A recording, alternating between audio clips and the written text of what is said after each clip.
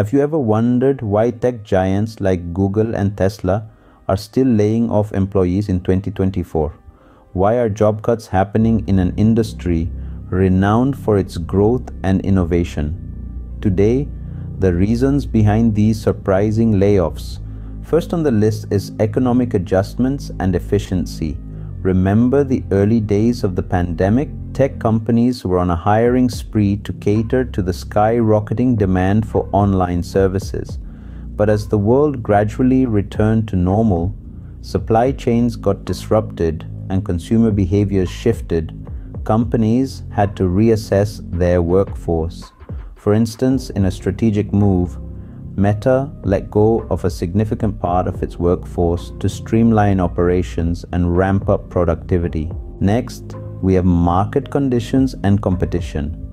Tesla, a pioneer in the electric vehicle market, had to lay off about 10% of its workforce due to a slowdown in EV sales and fierce competition from traditional car manufacturers venturing into EVs. Then, there's the rise of artificial intelligence and technological shifts.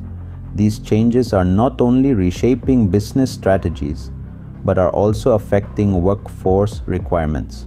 While AI adoption may lead to job cuts in areas being automated or restructured, it also paves the way for new opportunities for innovation and growth.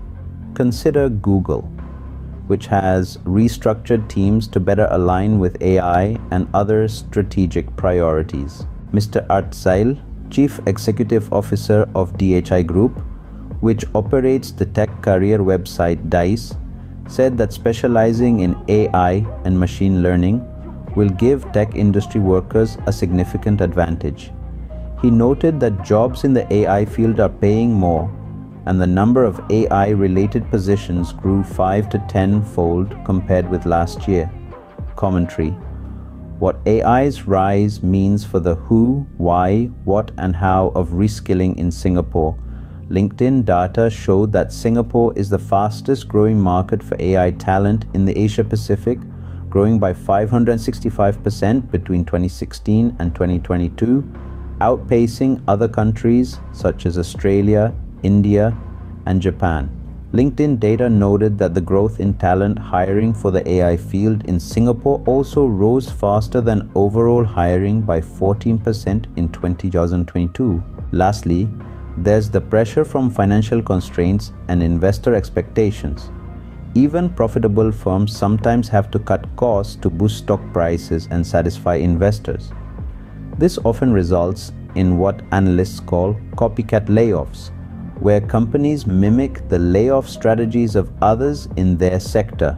So, in a nutshell, the reasons behind tech layoffs in 2024 range from economic adjustments and changing market conditions to the adoption of AI and the pressure to meet investor expectations. Despite being profitable, these firms are cutting down their workforce to adapt to post-pandemic realities, shifting market demands, and new technological frontiers.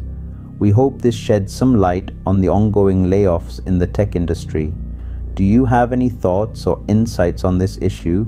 Feel free to share them in the comments section. And before you go, don't forget to subscribe to our channel for more enlightening discussions. Thanks for tuning in.